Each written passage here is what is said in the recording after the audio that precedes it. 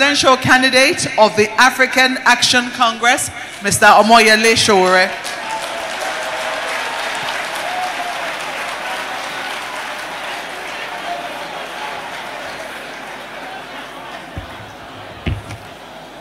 Good afternoon, everybody. On my way here, made a promise not to talk about any other candidate but myself.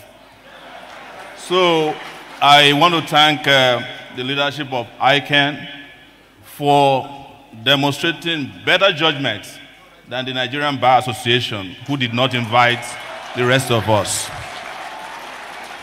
But having said that, I also want to congratulate those of you who made a bet today that one candidate will not show up. Congratulations, you won. And the candidate that did not show up, please listen to this, is supposed to be an accounting guru from Chicago State University. But he refused to show up at the most important accounting event in Nigeria today. Don't forget that I said I will not talk about other candidates. But the country Nigeria and the future of Nigeria cannot also continue to live or expect unsustainable candidates in 2023. You guys are aware that the president of Nigeria just presented the budget of Nigeria a few days ago. I wasn't an accountant, but I went into that budget and looked at it legally and discovered that it's an illegal budget. Reason being that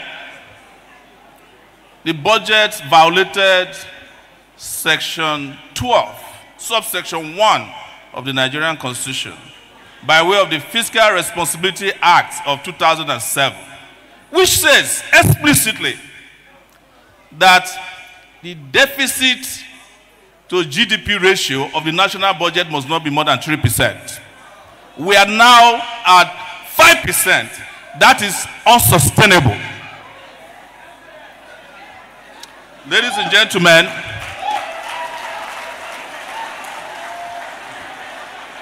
gentlemen, I would have loved to stand in front of you and talk about sustainability.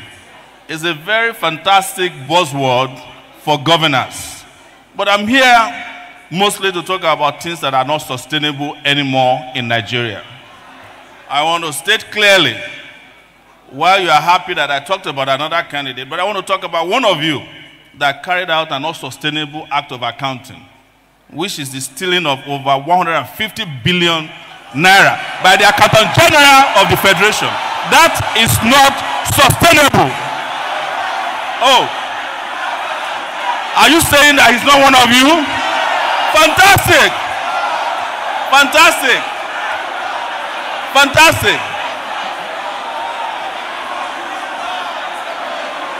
All right, I take it back.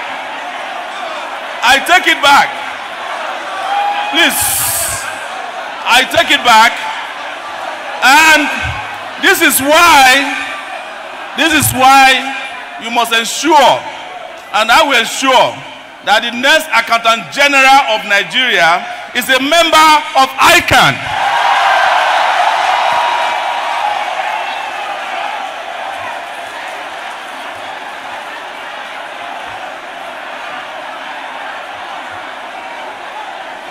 Great accountants, please, let's listen to ourselves. When Maokwe Ogun was asking how many of you live in Abuja, I saw only a few hands. And I was saying to myself, they have driven away the real accountants from Abuja, where they are most needed, so that they can do what they like to do best: cook the books. And this reminded me of a story told by a friend of mine about accountants.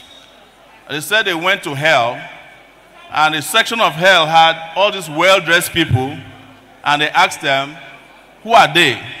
He said there are three categories of them. Some are doctors, some are lawyers, and accountants. And then an angel was brought to hell to pick out the accountants. And when the accountants were removed from this hellish place and they got to heaven, they asked the manager of heaven, "Why did you bring us out here?" He said, "Well, you guys are accountants.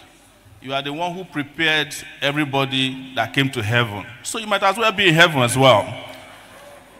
I want to say clearly that the sustainability of Nigeria depends on a number of things. But number one of it is electing a sound leader in 2023. Please, before you clap for me, I have covered a lot of leaders who, instead of serving this country, were serving themselves. I covered a Sikh president about 2008 to 2010, and we know what it cost us.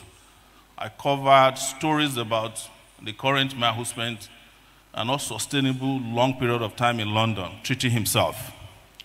Now, I hope and pray that we are not going to elect a bunch of Sikh leaders because our country is sick, and the sick country needs healthy leaders. I have said, next, guys, is that when you're talking about sustainability of this country, we must fix our energy sector. There is no country in the world that is going to experience an industrial revolution without energy, without power. And I have said, and I will repeat here, that Nigeria have no business with any individual or political party that was responsible for darkness in Nigeria. I have said, and I'll repeat here, that there's no country that can experience sustainability at the rate of corruption in Nigeria. People play down corruption because of the way the fight against corruption is dramatized in our country. But let me say clearly to you, corruption has destroyed our capability to exist as a people, and we must not take it for granted. And I will tell you that I'm going to need a lot of accountants. It's not if, when I become the president of Nigeria, to calculate how much has been stolen from this country since 1960 and give us figures on how to recover them. And I am not going to be one of the presidents who will say to you, bygone is bygone. No, our past has eaten into our future. We must recover the past so that we can live a sustainable future. That is why we're going to need you. And I have also said that Nigeria's glory, future, progress is not dependent on numbers alone. It will depend on the credibility of people managing the country. This is where you come in, the accountants.